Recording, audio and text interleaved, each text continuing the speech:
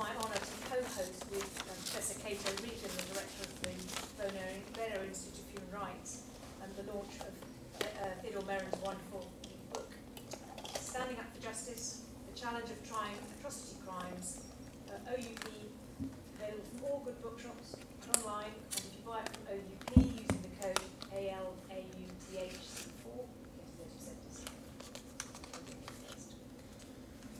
this is, as Ted says in his preface, a book about fairness, justice in proceedings in international courts and tribunals, which, as he points out, are the institutions on which the legitimacy of the project of international criminal justice rests. They always say you should write the book that only you could write, and this excellent and fascinating book is the book that only Ted could write.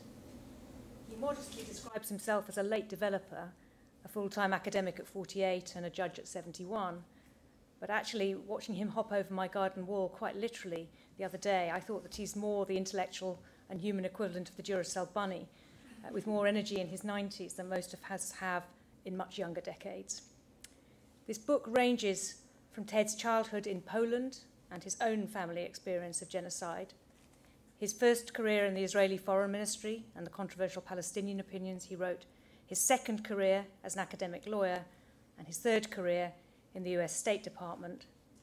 His fourth career started in his 70s as a judge of the appeals chambers of the International Criminal Tribunal for the former Yugoslavia and in the International Criminal Tribunal for Rwanda. And in 2012 to 2019, his fifth career as the president of the International Residual Mechanism for Criminal Tribunals. Now, of course, Ted only fits in all these things by doing some of them simultaneously. So since 2014, he's been a visiting professor in international criminal law at Oxford University, where he's a visiting fellow at Mansfield College and an associate of the Bonavero Institute of Human Rights and an honorary visiting fellow at Trinity College, where Hilary Balding, who's going to speak in a few moments, is the president. Ted is a leading scholar and author of a dozen books which range from international humanitarian law, human rights and international criminal law to chivalry and Shakespeare. And if I read you a list of his honours and recognitions, or even just the countries which they come from, we won't have time for the discussion, so I won't do that, but it's very impressive. So Ted, it is a delight to have you here and to launch your latest book. So what we're going to do now is that I will hand over to Dame Hilary Balding, the president of Trinity College, where Ted is also a visiting fellow, and then we'll have a panel discussion of Ted's book, followed by Q&A and some concluding remarks from Ted. So thank you, Hilary.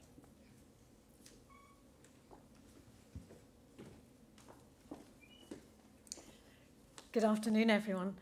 It's a great pleasure to be part of this launch of Ted's book, Standing Up for Justice, The Challenges of Trying Atrocity Crimes.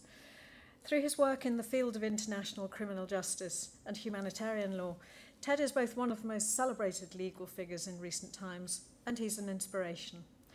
An inspiration for his accomplishments in the field of international criminal justice, for his humanity, which is a shining beacon against the backdrop of some of the bleakest chapters in human history, and for his lifelong focus on making the world a better and a more just place. Helen said Ted is an honorary visiting fellow at Trinity College, and he's a distinctive figure, not least at breakfast. He never misses breakfast, except during lockdown occasionally. And over the past 6 years, he's been an almost constant presence, and our small community has been the beneficiary. Ted has an extraordinary ability to connect with our academic community at every level. It's really not unusual for students of any discipline to approach him in the garden or in the quad and ask him about his work.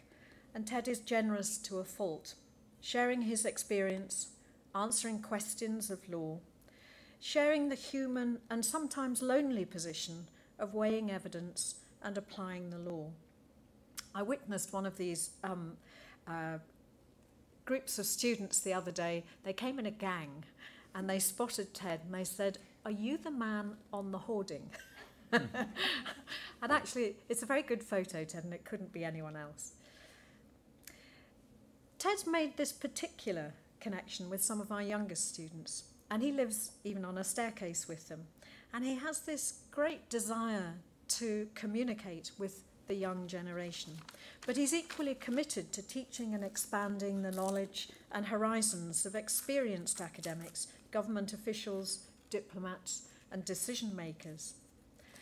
Around 18 months ago, just a few weeks before the first lockdown in the UK, I was honoured to attend the investiture ceremony at which Ted was conferred with the Queen's Award of Honorary Companion of the Order of St Michael and St George in recognition of his work in the field of international criminal justice. The award was conferred at the Foreign Office by the Foreign Secretary, Douglas Raab, and the ceremony was attended by many of the most distinguished members of the legal community and UK governmental community who had encountered Ted's work at first hand, much of it during 2 decades at The Hague. The award is to an order of chivalry, the Order of St Michael and St George, and it seems particularly fitting for a person whose love is Shakespeare and who's written in particular about war and chivalry in Shakespeare. There's a paragraph in Ted's book, War and Chivalry in Shakespeare, that seems particularly apt. He writes, Shakespeare's work contains a plethora of fascinating texts, illuminating chivalry and the humanitarian ideal. Perhaps more than anything else, chivalry meant the duty to act honourably, even in war. In standing up for justice, Ted frequently expresses his surprise at the turns his life has taken, not least in becoming an international criminal judge when he was 71. And I find a short sentence very poignant. He writes, here I was, a person who'd missed a normal education, a survivor of the Holocaust, judging war crimes, something I was committed to doing fairly, justly, and without favour or fear. He is himself a truly honourable man. I'm thrilled that during the past 18 months, including during the various lockdowns, Ted has been able to spend time in Trinity writing this extraordinary and highly readable book, and it gives me enormous pleasure to be present at the launch tonight.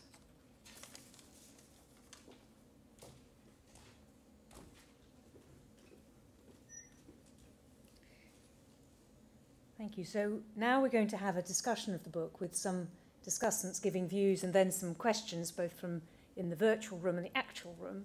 So if I can tell you who our panellists are and the order that we're going to be taking them in. We have Professor Catherine Redgewell, who's the Cicelli Professor of Public International Law at our law faculty here at Oxford University.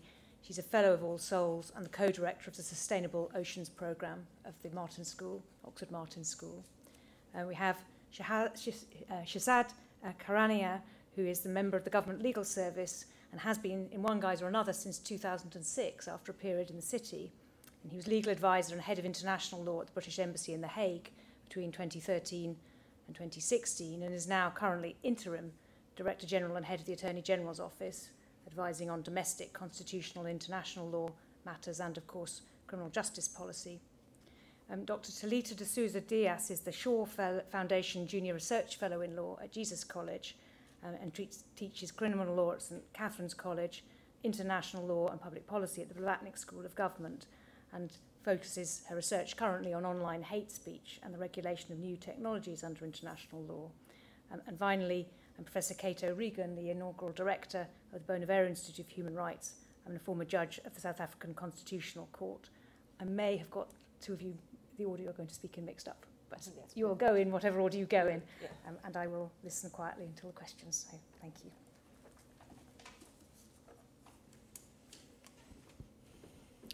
Well, thank you very much. That's certainly the correct order so far as I'm concerned. Thank you.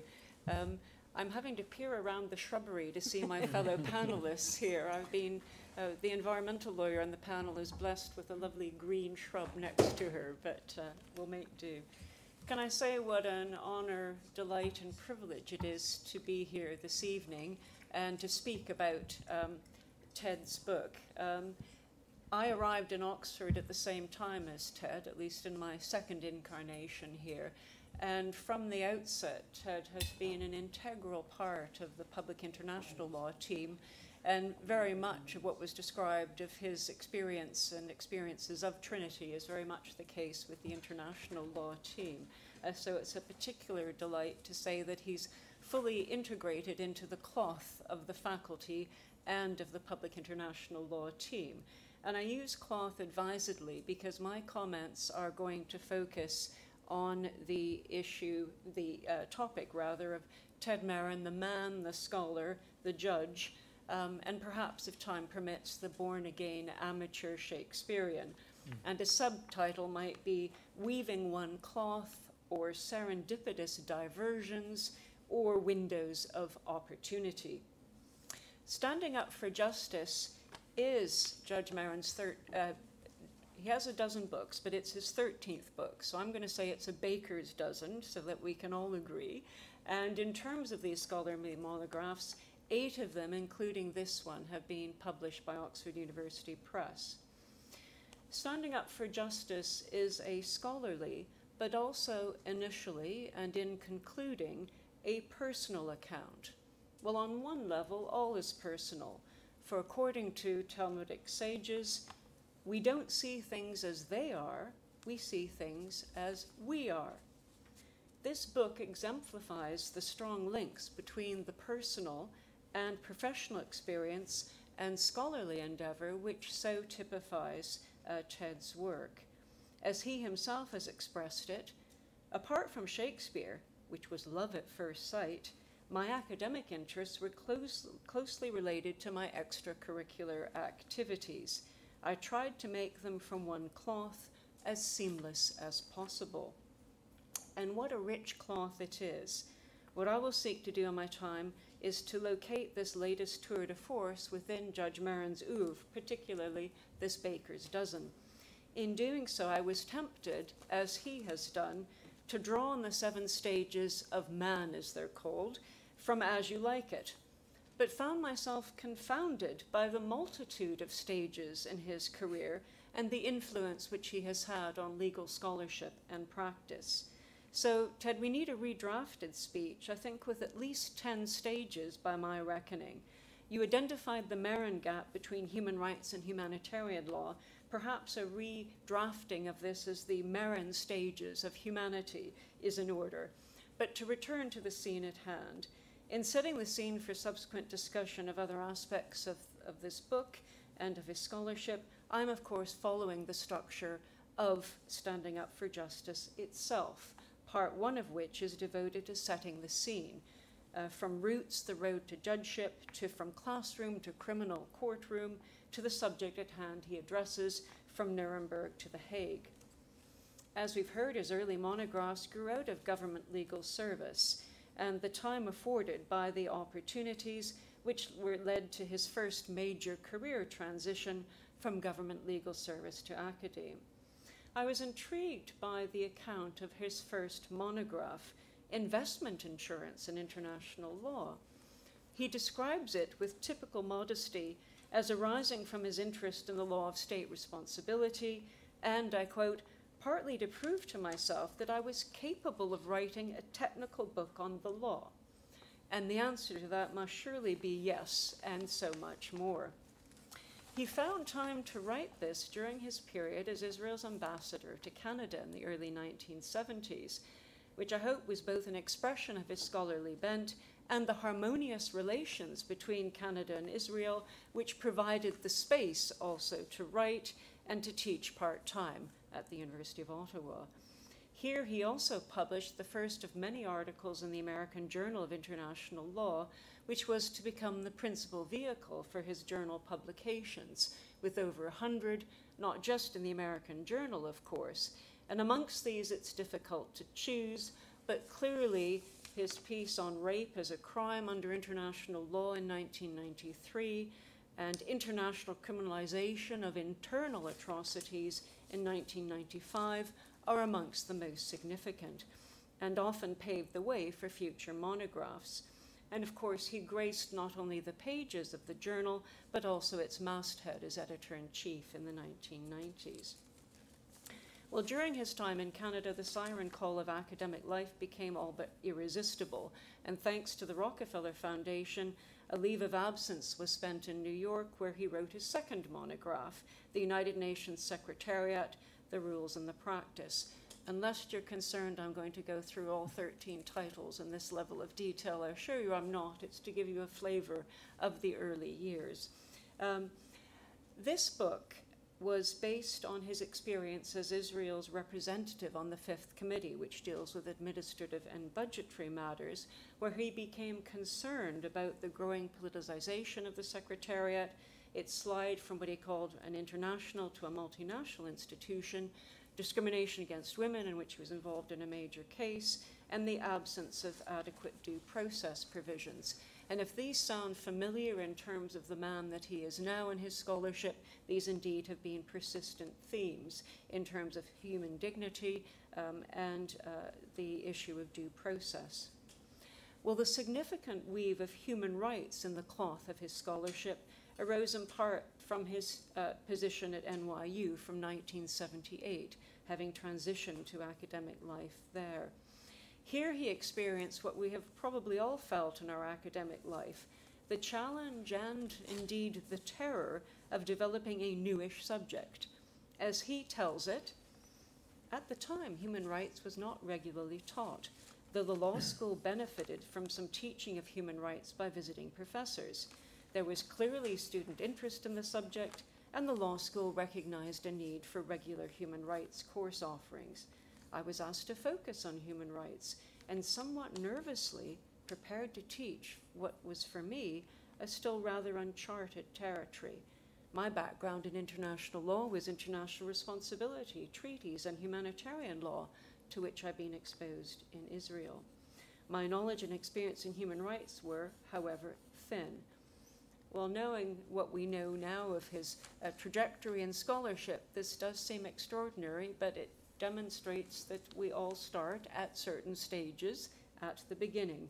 And certainly that knowledge did not remain thin, and human rights are reflective in some of his most significant monographs on human rights, dating from the 1980s, again largely published by Oxford University Press, dating from human rights and international law in the mid-1980s, through to his human rights and humanitarian norms and customary international law, building on his work with the ICRC. And then I think, perhaps not culminating, but having a pinnacle in terms of humanization of international law in 2006.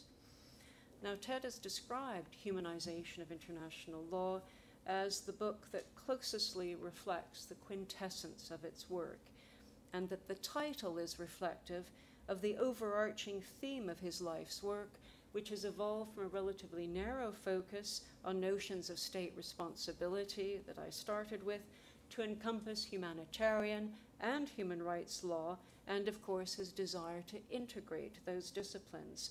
And of course it recognizes that human dignity, that challenges to human dignity, arise in a range of situations from normality through to full-blown war, and that all of these norms must be treated holistically to provide protection to human beings. It's also consistent with his view that human rights and humanitarian law are not sui generis disciplines, but part and parcel of general international law. He is a generalist at heart. Well, Humanization of International Law was published 5 years into his transition from the classroom to 2 decades in the judicial courtroom, where he embarked on what he has termed the most important writing of all, his international criminal jurisprudence. And this is very much reflected in part 3 of Standing Up for Justice in particular. And of course, what we see here is what he's described as the most exciting and rewarding assignment in his life, a change of instincts and of intuitions, but of course still the opportunity to maintain that scholarship through that time on the bench, albeit with the necessary restraint. So this brings us back to the cloth and its single common weave. Although his career has been marked by serendipitous diversions and windows of opportunity, a constant theme has been an attempt to grapple with the chaos and pain of war. As he describes movingly, war shattered my childhood and imbued in me both a craving for education and the desire for the law to right wrongs and bring an end to atrocities. War led me to write my legal opinion against settlement on the West Bank. Later, as a law professor, I taught the law of war. And then, as judge of an international criminal tribunal, I heard the appeals of individuals accused of atrocities in times of armed conflict.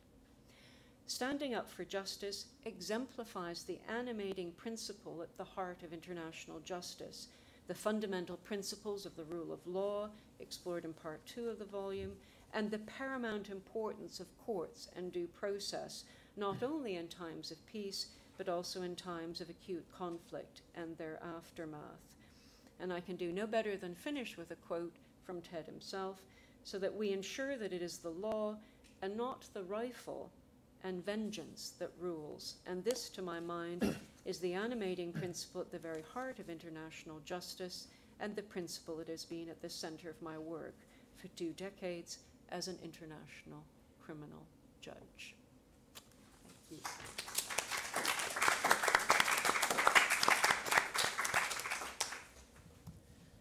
So it's an honor for me to appear on this panel and to be given the opportunity to provide some remarks. And standing up for justice, I think, really encapsulates, as all the speakers have said so far, in so many ways who Ted is and has been for many years in this realm of international humanitarian law and international criminal justice. I first met Ted in February 2013, soon after I was posted to The Hague to be the British legal advisor there.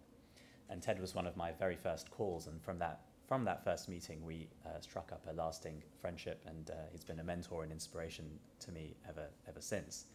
And we've shared many informal moments, lunches, dinners, etc., but also some formal occasions, and it was a privilege for me to be present when Ted was recognized by the French government, when he was awarded the French National Order of Merit in 2016, and then with Dame Hillary in the Foreign Office in 2019, when he was awarded the CMG just before COVID locked us all down. In 2016, I interviewed Ted for a piece which I published on the website Justice in Conflict, which Ted refers to in the book, and I titled it A Life of Legal Privilege, Not of Politics.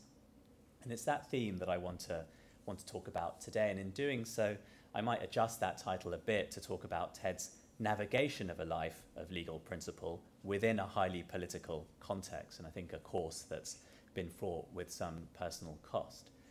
We know now of Ted's illustrious career as an academic, and his writing on IHL and human rights law was my first interaction with Ted's work during my degree. And of course we all know and can now read about Ted's life of principle, integrity and passion for justice and fairness put into practice as a judge. But I wanted to focus today on an aspect of his career perhaps less discussed, which is his involvement with states, both as a state official, but also his role as the ICTY and the MICT president. So as a state official, first with the Israeli Foreign Ministry and as the chief legal advisor there, he demonstrated his principle and bravery in giving his now famous legal opinions in 1967 and 1968 on whether civilian settlements in occupied territory violated the Fourth Geneva Convention and the property rights of the Arab inhabitants, and whether the demolition of houses and deportation of Arabs suspected of subversive activities were violations of the Geneva Conventions and constituted collective punishment. And it has to be recalled that those opinions were provided in the context of the 1967 war, when, as Ted puts it in his book, the future and survival of Israel were very much at stake. And at the time of giving those opinions, Ted was not only of a relatively young age, he was within weeks of having been appointed to succeed another great international lawyer, Shabtai Rosen. But he was also well aware, as Ted puts it, that he gave not the opinion that the Prime Minister would have wished me to deliver. And here is the inspiration and lesson to all government lawyers like me. Ted notes that he has no doubt that legal advisors of governments must be faithful to the law and call the law as they see it. And the commitment shown by Ted in these opinions at such a young age and in such a fraught political context testament to Ted's character as a person and his strong commitment to the rule of law, despite the potential personal consequences, character traits that have always been evident in his judicial work too.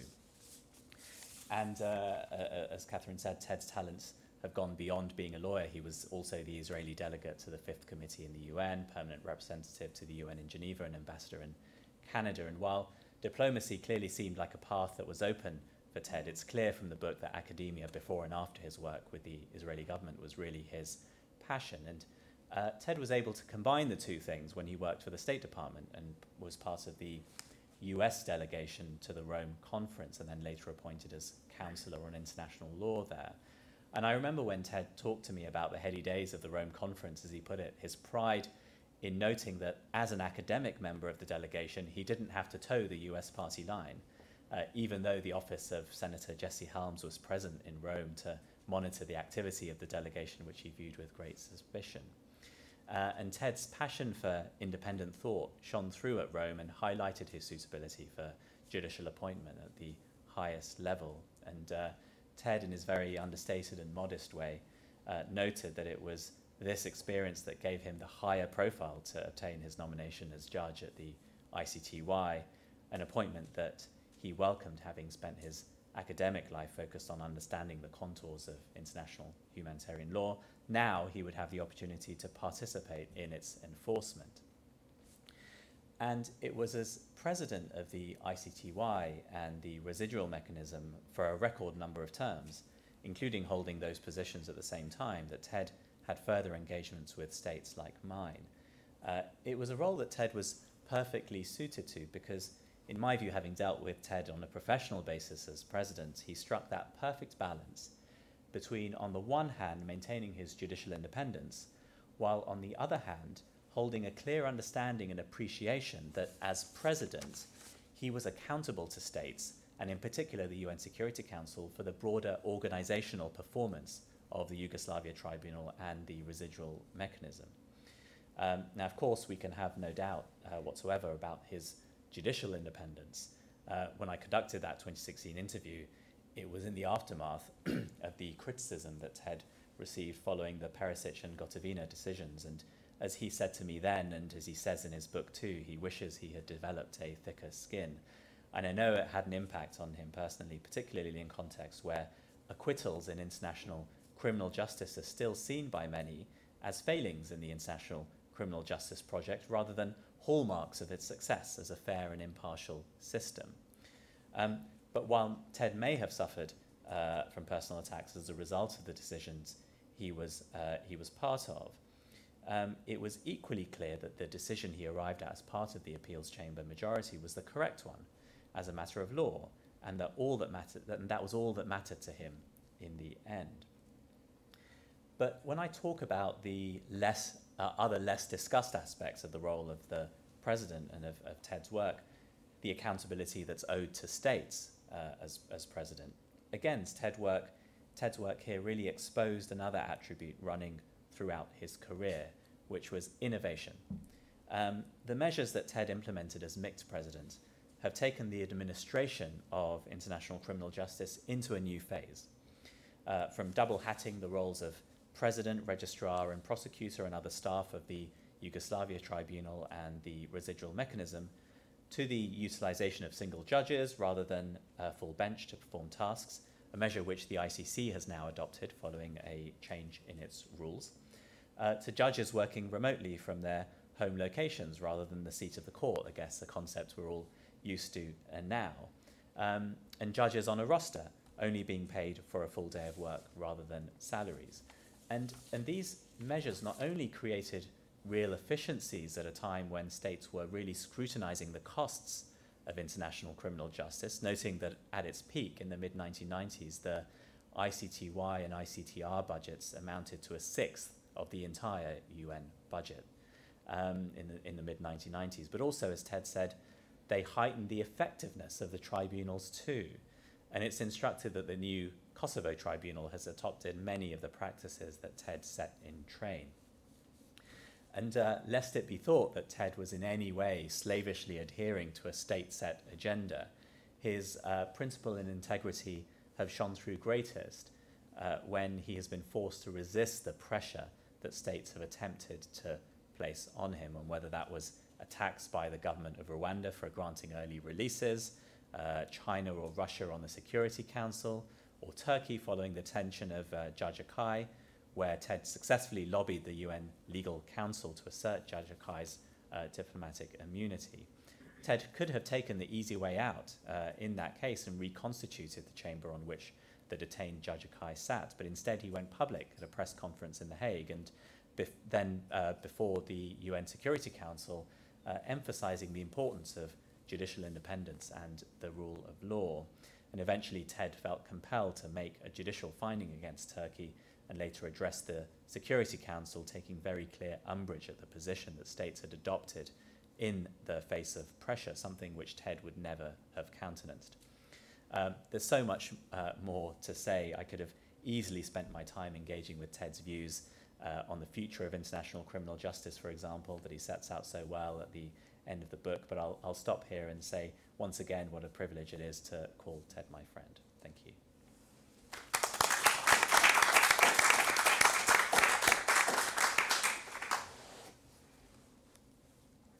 Is it working?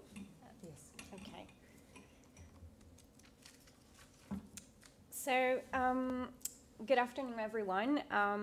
It's also a pleasure and a great honor to be here today alongside all of you to discuss Judge Meron's, as I call him, his new book. A book that, as those who have read it can see, takes the reader through his lifetime of achievements and struggles, whether as a young boy, as a legal advisor, as a professor, and most importantly and most recently, as a judge sitting on the appeals chamber of both the ICTY and the ICTR, and now the UN mechanism for International Criminal Tribunals. So as Shinzad said, there's so much to discuss, given the wide range of legal and personal issues that this book covers. But given the limited amount of time that I have, I'll just focus my remarks on 3 topics that speak the most to me. And so first and foremost, that's Judge Meron's time in Oxford, which is something that he covers in chapter 1 of the book, towards the end. Secondly, and most importantly, the issue of fairness, and in particular, the principle of legality in international criminal trials, which is something that is the focus of chapter 4 of the book, but also cuts across the entire book, giving its importance. And thirdly, moving forward and building on the epilogue, some additional steps that I believe should be taken, should complement those suggestions that Judge Meron makes in the book to strengthen international criminal law and international criminal justice more generally. So these are my 3 points. So starting with Judge Meron's time here in Oxford, I was fortunate enough to say that our paths crossed back in 2014, as I had the honor of being part of his first cohort of students on the BCL or MJUR course on international criminal law, which was offered for the very first time, thanks to you. Then again, in 2016 and 17, I had the privilege of being one of the subject tutors, teaching alongside him. So it's been a fascinating experience to me as a student, as a co-teacher, and overall it's been very eye-opening to me personally, because coming from a civil law jurisdiction and very much neglecting the role of customary international law generally, the course and the whole experience really opened my eyes to the role of customary international law, to the formation of international criminal law, and ironically, and I'll get back to this later, how customary international law is important to uphold the principle of legality in international criminal law. And it also taught me the importance of judicial decisions, something that civil lawyers also tend to ignore, generally in the interpretation and the identification of the law, and also the importance of understanding individual cases, which is something that Judge Meron always stressed during his classes, and I really appreciate that.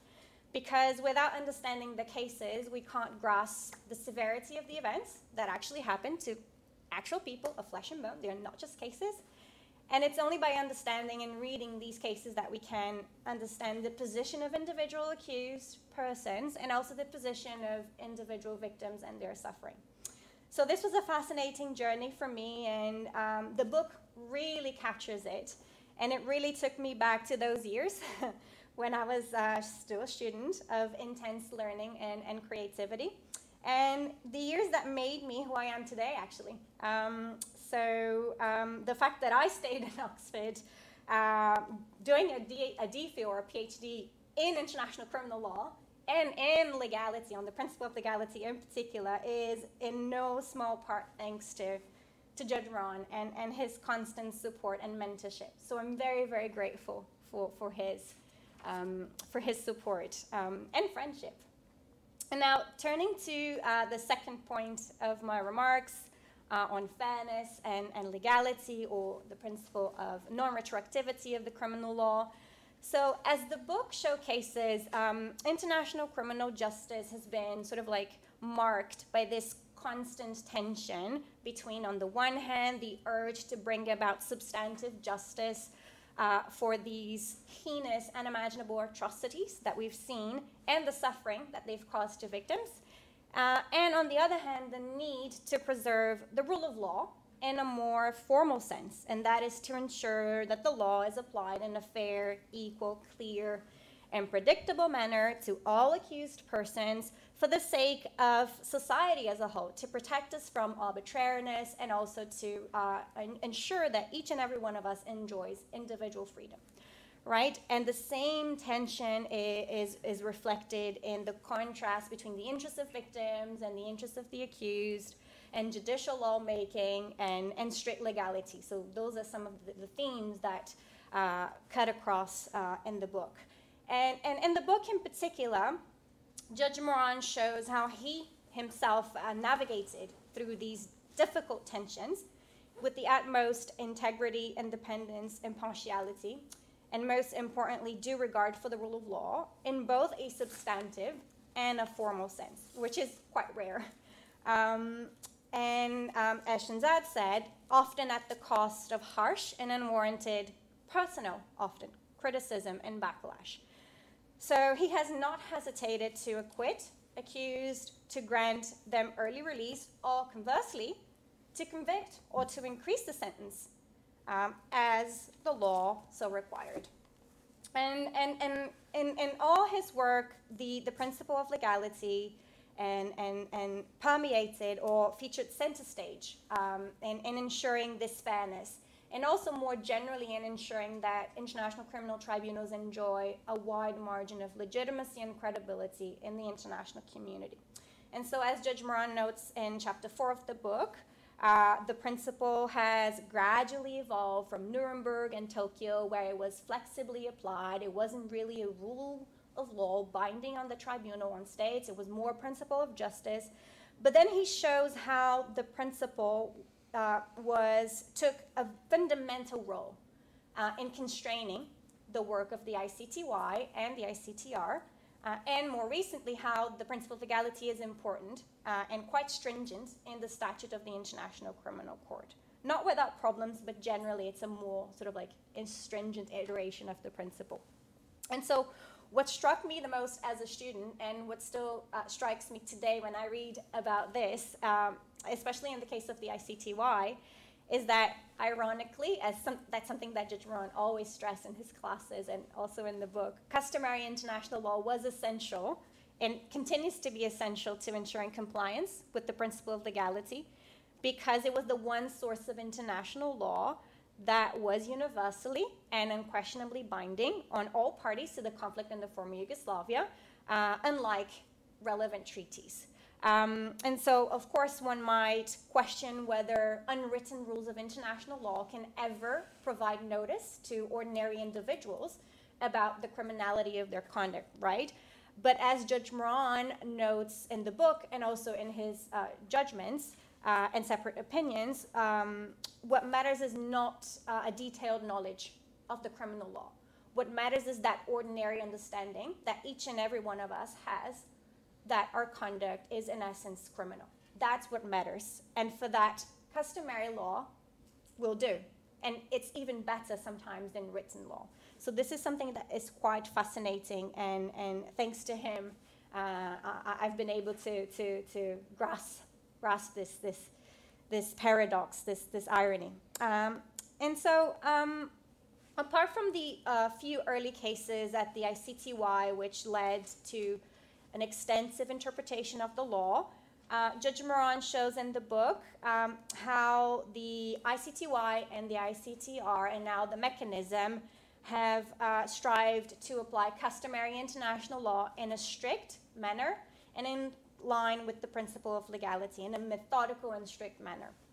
And so, for example, one case that really called my attention, which is not mentioned in the book, but in which Judge Meron was involved, is the Stakic case, where one of the convictions of deportation for acts of forcible transfer within internal borders was recharacterized to the less serious crime of other inhumane crimes, because that was the only crime that the accused had notice of. And also in the Nahimana or media case, Judge Meron's dissent, something that he also notes in the book, the dissent notes how and explains why mere hate speech, which is something that I'm looking into right now, as opposed to incitement to discrimination, hatred, or violence, cannot alone amount to an international crime, whether genocide or crimes against humanity, in the absence of universal consensus on the criminalization of hate speech. And so in a nutshell, I hope that in the future, judges of international criminal tribunals, they resist the urge to consider that justice is a synonym of conviction, and they stick to their mandate, their narrow, modest mandate, as Judge Meron highlights in the book, of applying the law to the facts with the same courage and humility that Judge Meron has shown throughout his lifetime. So finally and very briefly, what more can be done to strengthen international criminal justice? As Judge Meron outlines in the epilogue, we need more state cooperation. We need more support for tribunals. We need innovative accountability mechanisms. We need more capacity building of national judiciaries. We need more universal jurisdiction trials around the world. We need to support regional courts where they exist, and we also need to engage more with the general public, make them understand what international criminal law is about. But in addition to that, I think we also need to focus as much on atrocity prevention as we do on accountability, by tackling the root causes of conflict, such as poverty, discrimination, inequality, hate speech, nationalism, in particular by strengthening international human rights protections and educating civil society on the importance of human rights and human dignity, which is why I believe we are here in the Bonavero Institute. I also think that we need more diversity and representation in international criminal law. And that includes before international courts and tribunals, whether staff or judges, in diplomatic settings such as assemblies of states parties. And also we need more diversity and representation in academia, giving the role of scholarly writings in the interpretation and in the identification of the law, as Judge Meron's book showcases. And we also need more diversity by investing in alternative justice mechanisms, such as truth and reconciliation commissions, reparations, and so on and so forth. And this is because international law impacts differently on different people. And so without diversifying international criminal justice, we will never move beyond the current disappointment that Judge Meron notes in the epilogue that we are facing at the moment, to achieve the level of universal support that we need for the project to thrive. So that's it from me. Looking forward to the Q&A. Thank you so much.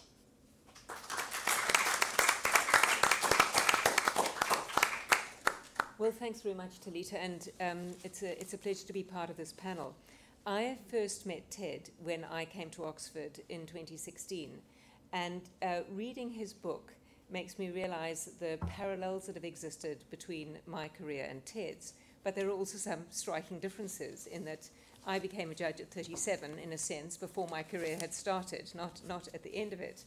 But the parallels that are in your book, Ted, really are important parallels, I think. So the project in South Africa in 1994, when I became a judge there, was about addressing the evils of the apartheid past and working out how to establish a secure constitutional system based on the principles of the rule of law, democracy, and human rights. And in many ways, what was happening in the international sphere, in the tribunals when they were established and when you joined them, was an international version of how to deal with the legacy of evil and injustice in a manner that would make possible societies which would be based on freedom, equality, dignity, the rule of law. And so when I read your book, these parallels just kept representing themselves. And I really want to talk about two things which came to me out of the book, which strike me as important lessons, important ways of thinking about the challenge of undoing legacies of injustice and evil and war, and establishing something which is quite different. And the first is to talk about institutions. So it's very clear from your book the importance with which you held the project of institution building. Shahzad has talked about some of that on the nuts and bolts level of making the institutions work, and it's a theme that comes through in the book again and again. When you look, you ask yourself in the very last section, is this project of international criminal justice working? And clearly for you, that working means something more than just looking backwards and holding to account. Is it able to build a society which must be the premise of international criminal justice? And I think what you are right about, and what I think the work that you have done in the tribunals is so important, is recognizing that the institution is more important in many ways than the judges. It's more important than, in fact, the individual litigants that come before the court. It is itself got to be in some way representing the antidote to what has come before. And I think the attention that you pay to the importance of the institutions in the book and in your life is very important. You also acknowledge in the book how difficult institutions are. And again, when I reflected on the difficulties that you refer to, I had always thought from my experience in the first court of the Constitutional Court in South Africa that institutions A are important and B are difficult. Those difficulties, I think it is clear from your book, are considerably greater in the international sphere than they are in a domestic sphere. Despite in a society like South Africa, where you're building a new institution out of people with very different backgrounds and often marred by deep injustice, that is a very small set of differences compared to the differences in the international sphere. And you grapple with that in terms of different attitudes to judging, different experiences and cultures of judging, different experiences of what procedure may mean. And I think that these are things that those of us who are concerned about the project of global justice need to think about more. In some ways, there's a whole area for scholarship here, which I think is illustrated in the book and which is very important. So it's about process, it's about judges from different backgrounds, it's about the importance of institutions and of recognizing how hard they are to build. So that's the one lesson, I think, that comes out of your book, and which I think is important for thinking, standing back from the issue of international criminal law, but thinking more broadly about a project of justice. But the other is about the importance of the role of the judge. And in some ways, reading this book, it seemed to me, more than many other judicial memoirs that I've read, what came through was the anguish of judging. Judging is not actually all about power and working out what the right answer is. It is often an exercise in quite lonely anguish of trying to work out what is just in a situation, listening to the litigants before you, working with the law, and then having to take a decision in a lonely manner, generally, write that decision, and then live with the consequences of that decision. And, you talk about that, Shahzad's talked about that in the book, about circumstances where your decisions have been criticized. And I think this is an important lesson. It's an important lesson for young lawyers. It's an important lesson for all of us, that actually for many people this project of justice is a very difficult project, and it's very difficult to do well. And even when you do it well, you may err, and we all have to accept that we may err. And we have to accept that people are going to criticize us, and that is legitimate, and that you cannot speak in response to that criticism, and that is right. And all of these things I think we sometimes overlook in the classroom, and we overlook in the legal profession, that for the best judges this is not an easy job. This is a task of anguish, and I think I've rarely come across it in a book about judges so well expressed by a judge who is such a role model to many, that it seems to me a very important lesson to sort of refer to this evening, because I think it's missing in many of our understanding of what it means to be a judge. I think about a colleague of mine whose name I won't mention, but who I thought also was a judge who expressed anguish, and I think he was one of the best judges I ever knew. In fact, I'm quite cautious about judges who seem to find that this job is very easy. So I think for expressing that in the book, Ted, this is really something very important for people to read and to acknowledge.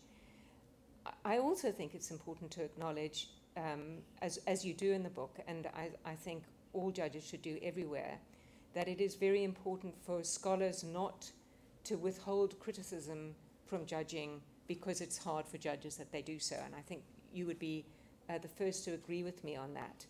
I think actually the project of the rule of law is really built on several legs, and one of them is outstanding judges. Another is outstanding practitioners who are willing to and put an enormous amount of effort into the submissions they make to a court. But the third, and the one that's important for us this evening, and it comes through in the book and in fact in your whole life, is the importance of the academy. And the importance of the academy lies in its serious-minded, rigorous engagement with the project of judging and the product of what judges produce, because it is that exercise of serious-minded, rigorous critique which makes it possible for judging to be improved. And I think all of that is illustrated in Ted's life, in his moving, as it were, from academia to the bench, and to some extent combining the two now in his later life, but also in the way he reflects on the difficulties of making decisions, the difficulties of getting them right, and the difficulties of managing in a dignified way with the robust criticism that comes at one as a judge. And I think all of that is a wonderful role model for people who are going to be judges and for people who are going to be scholars. So thank you for a wonderful book, Ted. I heartily recommend it to everybody, and I've very much enjoyed reading it. Thank you.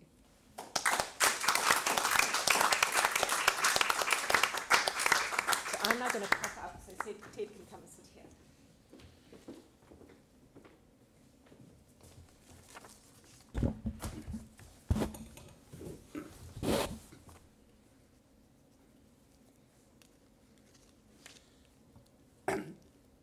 Kate asked me to respond briefly, and this will be very brief, but I wanted to give you some overall ideas about my reflections on international justice and the role of judges.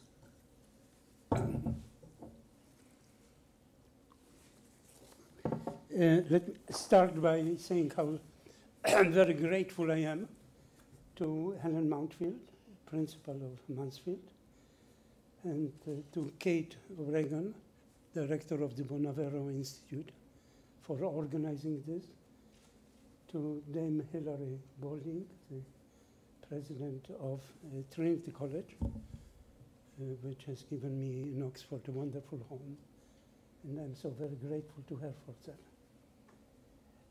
And I am extremely grateful to all the panelists for their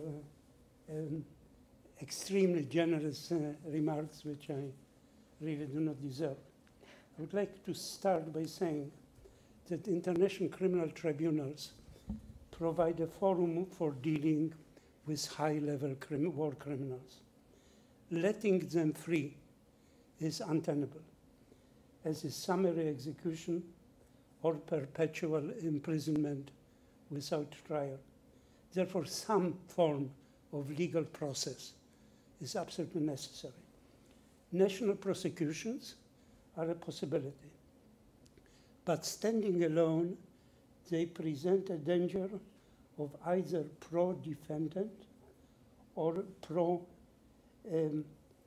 or anti-defendant bias.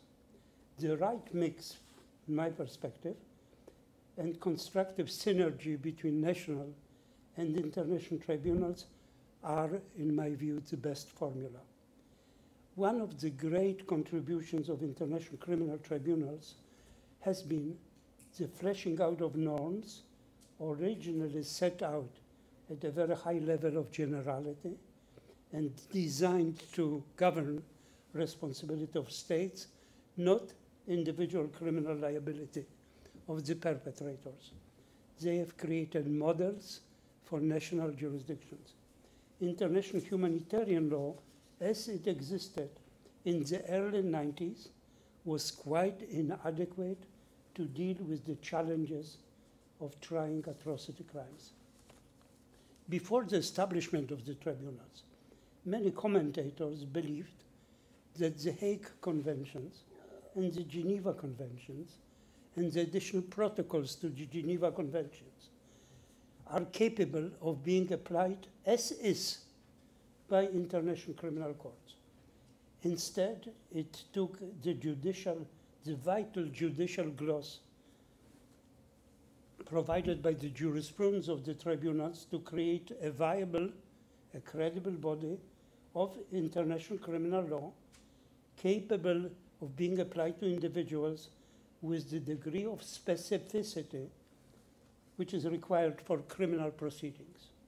Thus, from a law governing responsibility of states, international humanitarian law acquired the status of hard law applied by international criminal courts in a multitude of cases pertaining to individual criminal responsibility of individuals.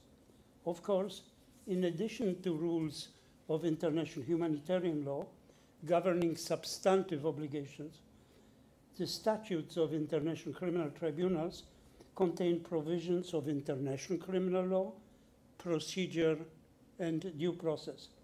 International criminal tribunals are unique in the sense that they are stand-alone courts, not supported by the apparatus of a state, not having ministries to support them, without police powers or any other enforcement capability. They depend on cooperation of states for enforcement and resources. They operate in a political environment of ongoing struggles among ethnic, national, and religious groups fighting for the legitimacy of their own historical narratives, conflicting visions of rights and wrongs, and competing claims of victimhood. For international courts, this creates tremendous pressures for results desired by one party and completely rejected by the other side to the conflict. The legitimacy of these courts, international criminal courts, can only be established and maintained by independence, impartiality, and fairness. They must always remember that justice is not about achieving any particular outcome. It is about a principled and fair process that serves the rule of law. Selective accountability is still a political reality in the international community, sheltered by the veto power of the permanent members of the UN Security Council and invoked particularly, but not only, by Russia and China. The United States, too, often, or sometimes at least, prioritizes political alliances over enforcing the principle of accountability. Selective accountability is anathema to the rule of law. Requirements of equality of enforcement and non-arbitrariness. These difficulties are compounded by the conflicting agendas of various stakeholders. I would like to mention briefly three such agendas. One, seeking truth, writing definitive histories of the conflict.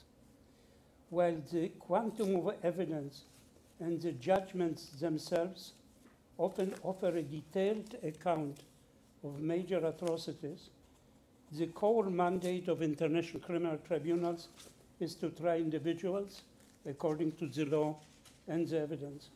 Inquiries outside judicial process, such as truth and the reconciliation commissions, are freer than we are of such constraints. Peace and reconciliation. Of course, fair legal proceedings have a beneficial effect on the reconciliation and restoration of peace. But if the goal of international justice is reconciliation, and if reconciliation weighs in favor of a particular outcome, be it conviction or acquittal, conflict between that goal and fair judicial process might be inevitable. Judges may not follow any extraneous agenda, however desirable. Removal from the scene of abusive actors, such as Karadzic or Charles Taylor, may help the process of peace and reconciliation. And finally, the third one, giving victims justice. Of course, we all sympathize with this goal. But again, pitting the victim's purpose of punishment and deterrence, punishment and retribution, may clash with the requirements of fairness and the rule of law. And it does not help international criminal courts that the public at large expects international criminal courts to come out with convictions and not acquittals. A few words to end on achievements of the tribunals. The tribunals have demonstrated that fair international trials are possible, although they are typically long and very expensive. The tribunals elaborated norms on war crimes, crimes against humanity, and genocide. They established a corpus of rulings on evidence and procedure.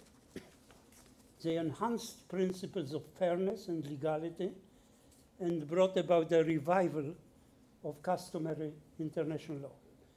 They transformed norms originally established to govern responsibility of states into norms governing criminal liability of individuals. They established that most norms governing international armed conflicts apply also to non-international armed conflicts.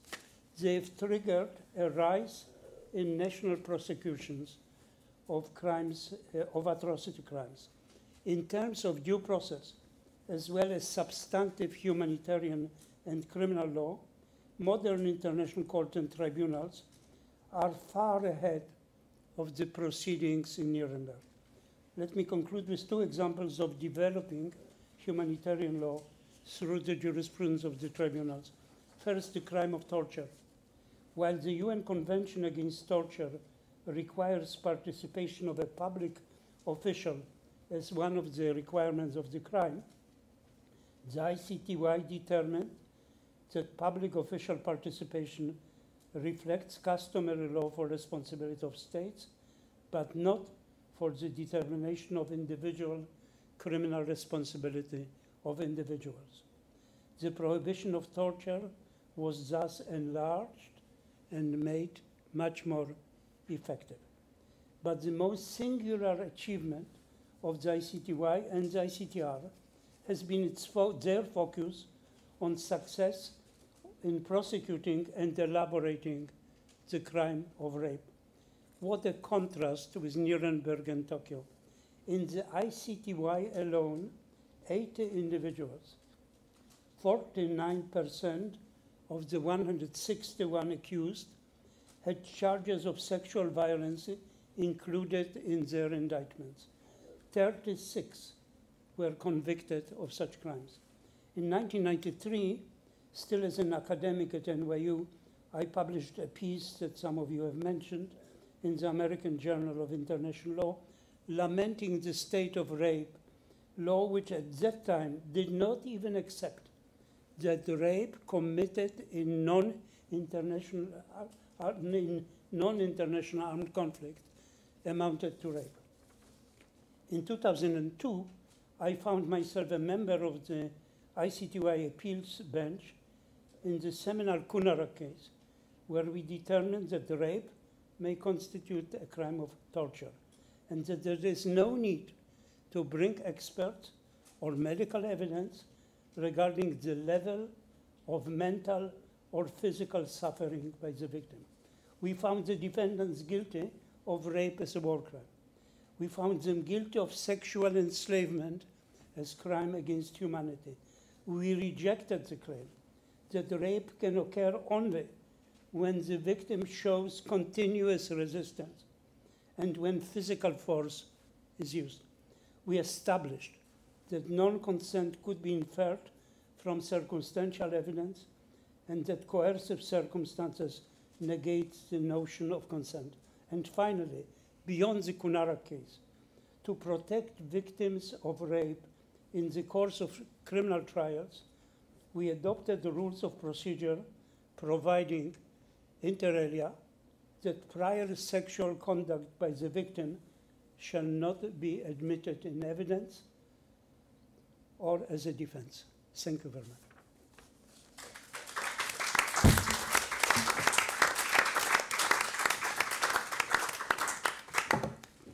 Thank you all, and thank you, Ted, for drawing out those important aspects of your book and your work as well. We have got time for a few questions. I think Gayatri has a microphone who's going to read any questions that have come in from the online audience. And if anyone in the room has a question, if you wave, I will ventriloquize it so that the people outside the room can hear it as well.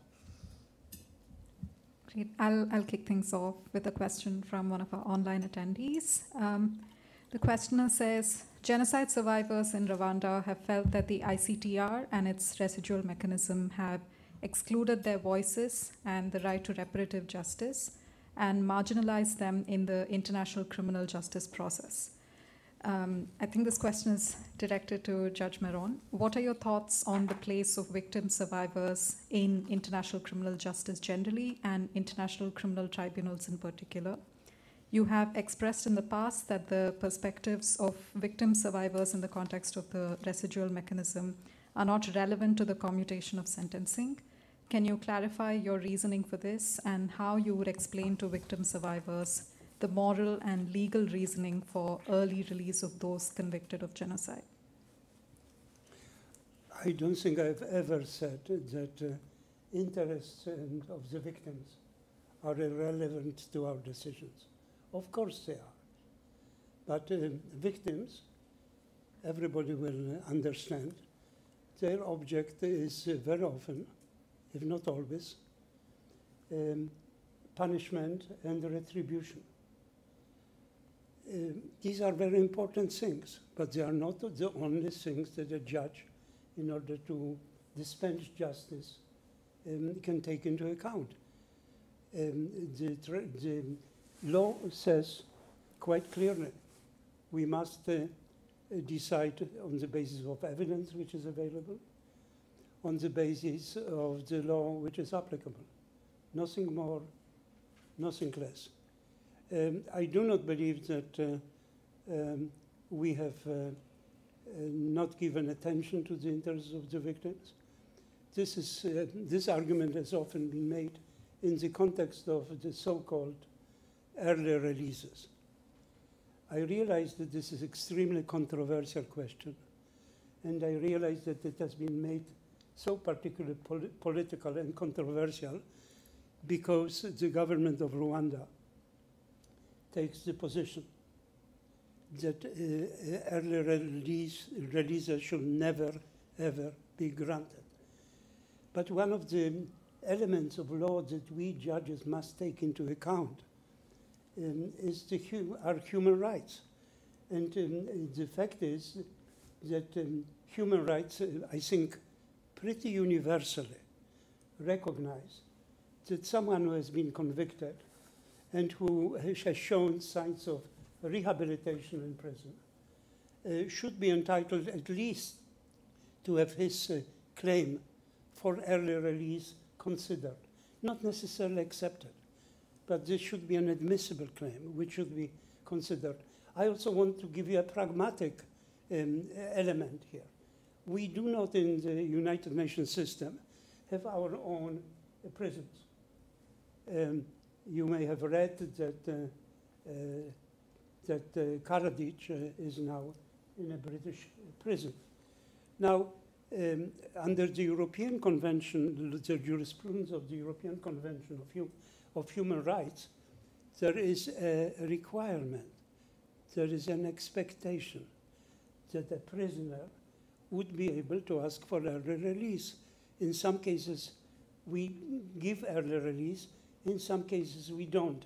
For example, very recently, we have denied to Mr. Kunarak, whom I just mentioned, in connection with that terrible series of gender cases in a little city called Foča in Bosnia. We denied him, I myself denied him early release on 2 occasions, and we have recently done it for the 3rd time. But human rights law requires that everybody should, at one point during his sentence, and the sentences that we dispense are extremely long, has the right to ask for early release. I realize that this has caused me being called terrible names by media of Rwanda. There's nothing I can do about it. I wrote in my book that one of the attributes of leadership which I have never managed to acquire was to have thick skin. I suffer from those things. I get those Google messages about what the newspaper called New Times of Rwanda says about me once every 2 or 3 weeks. Well, what can I do? It's, if you cannot take the heat, don't stay in the kitchen. Or take off your Google alerts. Just listen to listen to the why. Yes.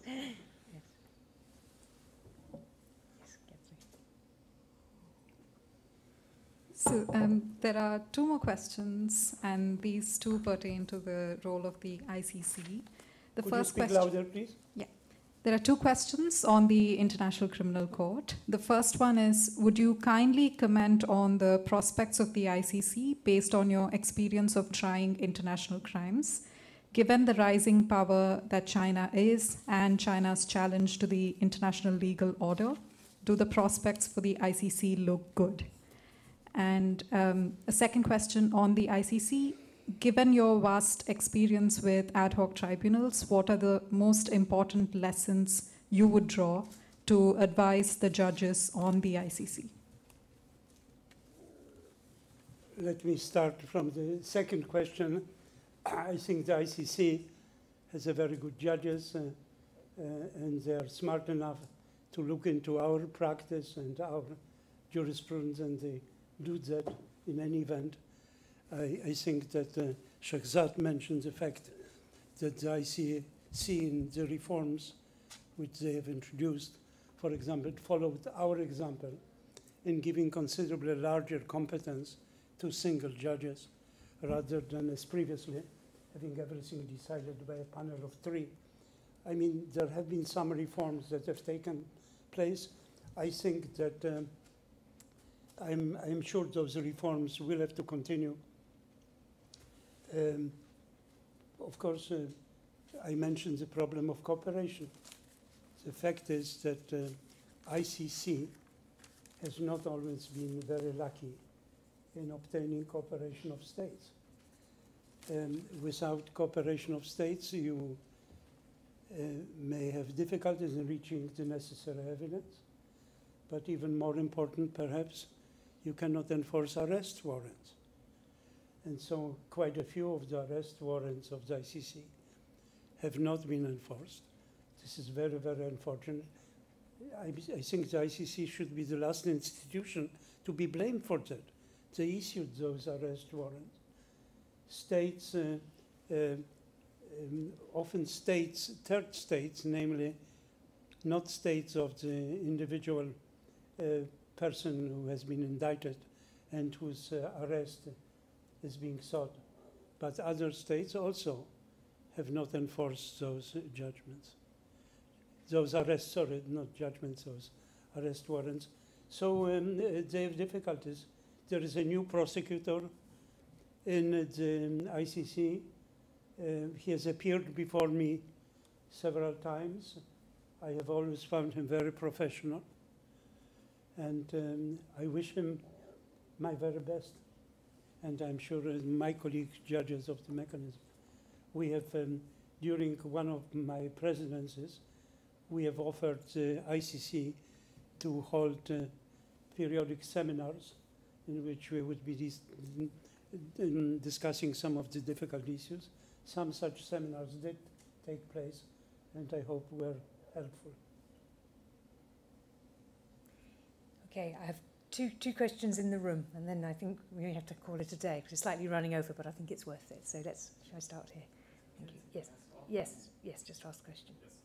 Judge Meron, thank you very much. And I had the pleasure of being a student of yours at NYU many years ago, and can attest to the impact that you had on a generation of students who became human rights practitioners and academics. So thank you for that.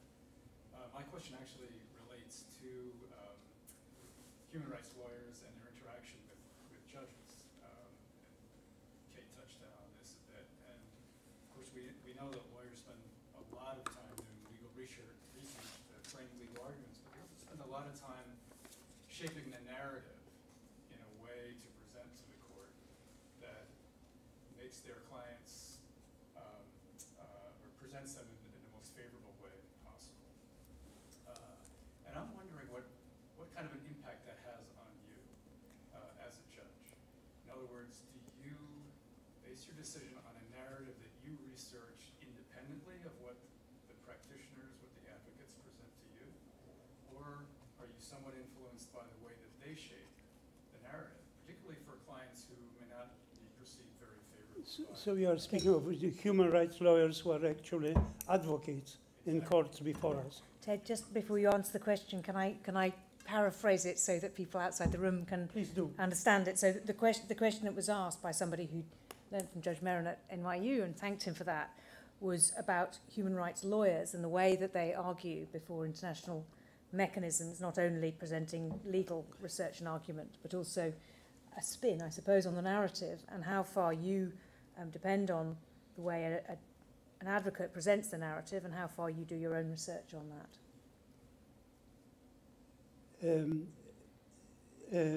Counsel presenting an argument before us would not typically present an abstract argument. He would root his arguments in the evidence that he has. That evidence he would advance, and that would of course be a very important element of our decision. Also evidence, just to be comprehensive, the evidence presented by prosecutors would be given equally great importance, because we have to follow the various principles of equality of arms and treat both parties carefully. Evidence in international criminal courts is presented by the parties. We are not an institution that is supposed to do its own research about events, but sometimes we have to. Sometimes we have to. And in many cases, we come to a situation where when the same question comes up again, we can say that we can take judicial notice of previous decisions on the same or similar factual pattern. But how people argue a case is very, very important. May I just end this by saying something, and something from my experience, which has never happened to me. We had a case in Arusha, and we decided to acquit a person, namely to reverse a conviction. as presiding judge of the panel, I had to read a summary, 10, 12 pages, about 30, 40 minutes. And as I was reading, and I think it would become clear to anybody who was present in the room, it was clearly going towards reversal. It would be very surprising and most inconsistent if after page 5 I would say, but now. I was very concentrated reading the text. I don't look around the room.